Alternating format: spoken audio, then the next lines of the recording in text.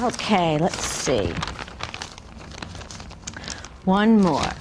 Dear Liz, someone gave me one of those wonderful aloe vera plants that heal minor burns so nicely. Will it live all right in my kitchen window, which gets a lot of morning sun? And this is from Tom Siegel. Yes, an aloe vera sitting in an east-facing window with full morning sun will do wonderfully. In fact, just about anything will do wonderful in an east light. It just seems that the morning sun's perfect for just about any plant. It's never too much, and it's never too little. Well, that's about it for my letters today. I hope you enjoyed the show.